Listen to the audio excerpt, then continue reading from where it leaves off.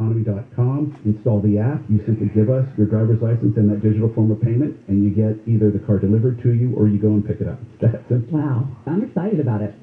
Hey, this is John Hope Bryant, entrepreneur and fellow builder, just like you. Thanks to the help of iHeartRadio and Prudential Financial, I like to present to you my brand new podcast, Building the Good Life, where each week a special friend and I will break down and unveil the mystery of how you build. So if you're ready to build like you never thought you could before, the best version of you, make sure to listen every Friday on the iHeartRadio app or wherever you get your podcast.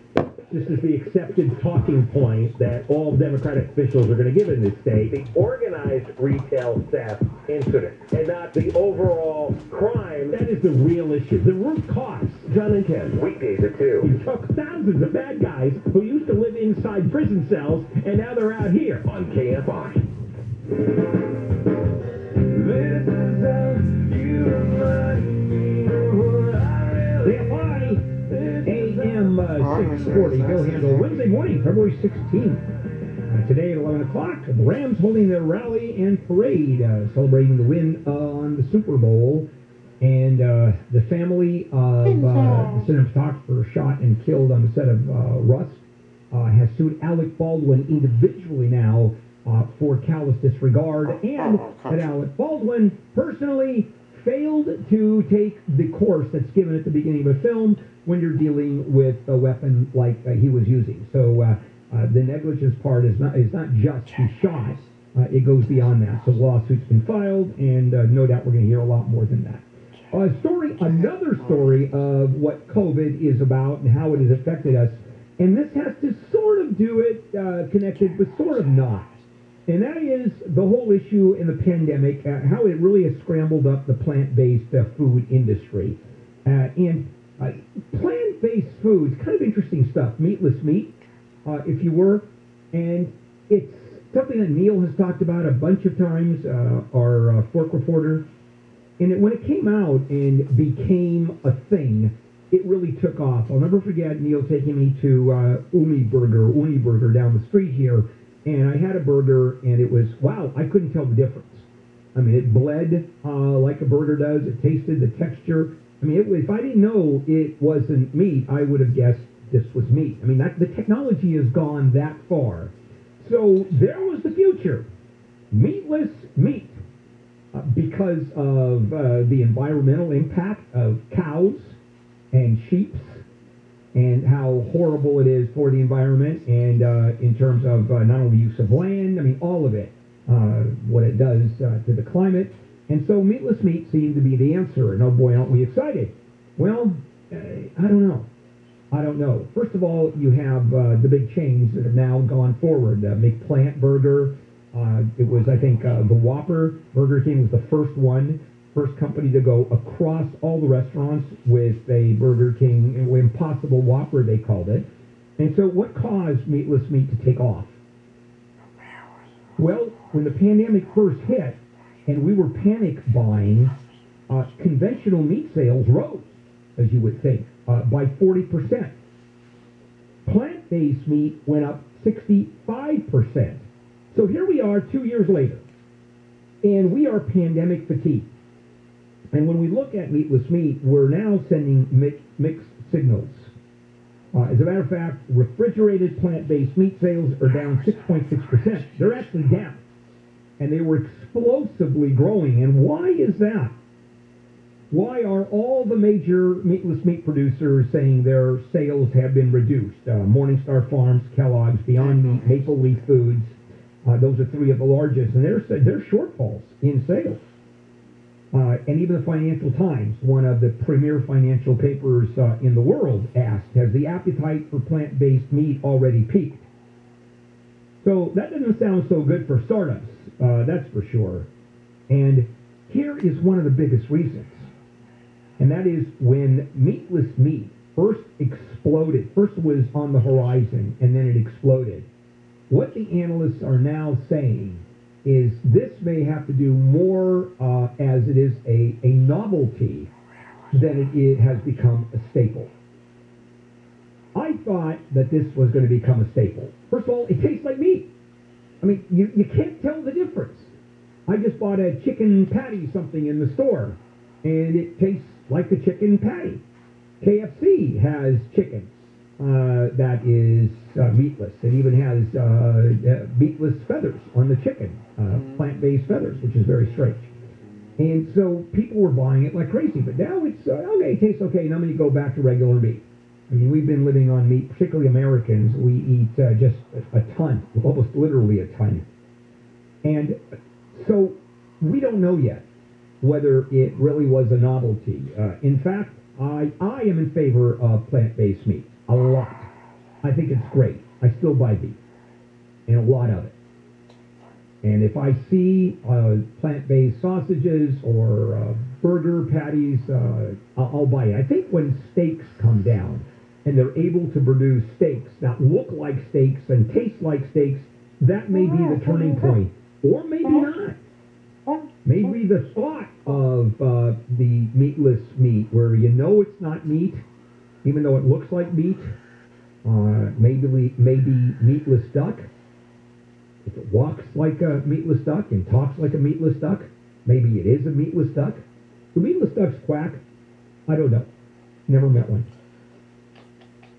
So the fast food giants are still on board. They're still betting. KFC launched their chickens made by Beyond Meat. Chipotle has a pea-based chorizo. Can't even imagine what that's like. McDonald's has the McPlant burger. That is still going strong. And we're still eating, as I said, a whole lot more real beef and a lot more expensive beef. Because it's getting to the point where the actual manufacture of meatless meat is dropping. And it doesn't cost anywhere near the amount to produce when we're talking about mass production, when we're talking about we're up to scale, than it does to raise a pound of beef, which is one of the most, I think it's fair to say, it is one of the most difficult, environmentally destructive things you can do is growing a steak. And we're still eating a lot more beef. A record 224 pounds of red meat and poultry in the United States, and it went up. Even though meatless meat went up, we still are eating the traditional meat. I guess you just can't get around it. Now the question is it because it's so new? Is it because we really haven't caught on? Is it because we have a culture of beef that goes back forever?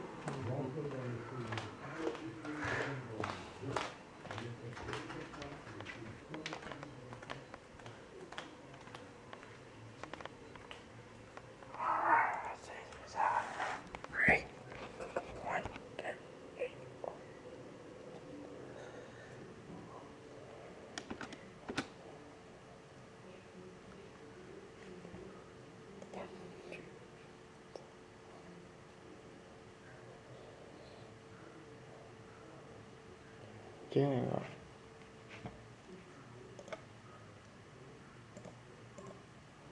Discover. Yes.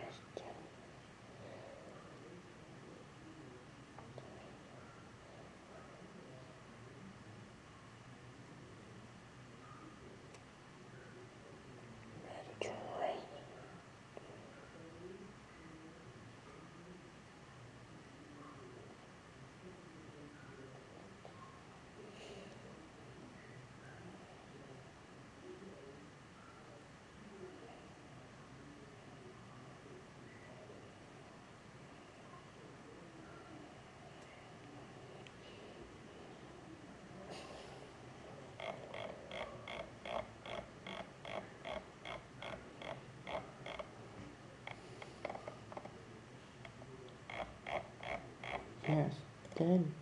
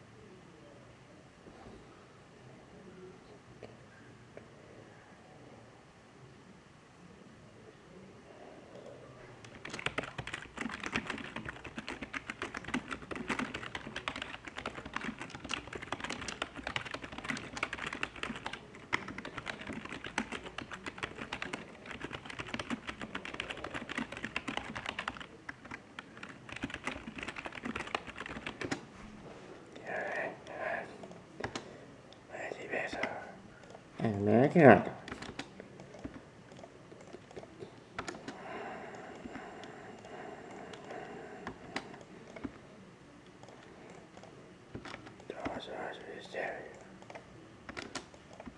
Stars are rare, suggest both sports and refinement. Designing algorithm with fantastic. It really presents each airborne stereo surface. Stars are rare, suggest both sports and refinement. Designing algorithm with fantastic.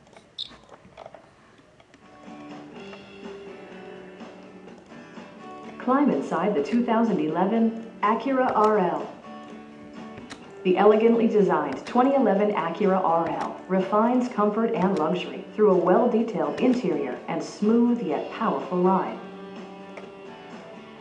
Acura perfected each and every component on the exterior surface. This vehicle achieves a sporty stance when viewed from all angles. Acura's keyless access system can lower windows, open the moonroof, and store your preferred seating position for added luxury. The well-appointed cabin prioritizes storage and convenience. You'll notice that the headroom and legroom make even the longest drives enjoyable. Acura prioritized handling and performance with features such as xenon high-intensity discharge lighting, full iPod integration, and leather upholstery. The available Acura navigation system features a new display and voice recognition with continuously updated traffic and weather information. The optional rear-view camera helps you see what's behind you when reversing. The Bose surround sound system plays through 10 well-crafted speakers and is powered by a 260-watt amplifier. Acura also prioritized safety and security by including dual front impact airbags with occupant sensing airbag, brake assist, and four-wheel disc brakes with ABS. The 2011 Acura RL. Continuing to challenge both itself and others in the performance sedan segment.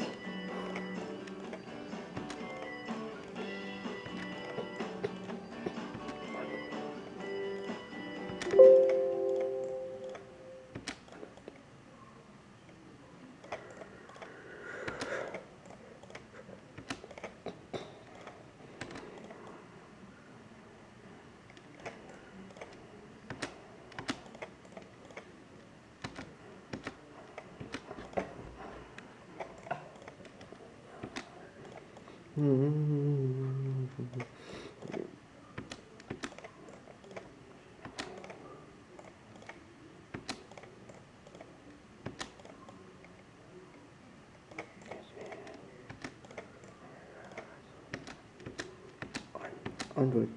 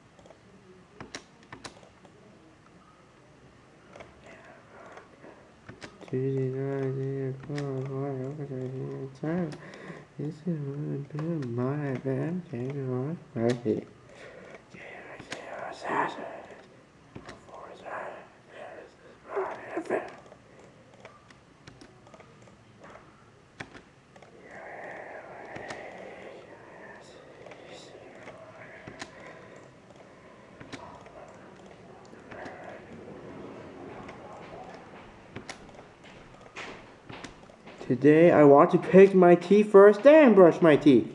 Good. We leave at that is what 9:50. Yes. Okay. So be quiet. Let it take a nap. Okay. Yeah. And we leave 9:50. Okay. Yeah.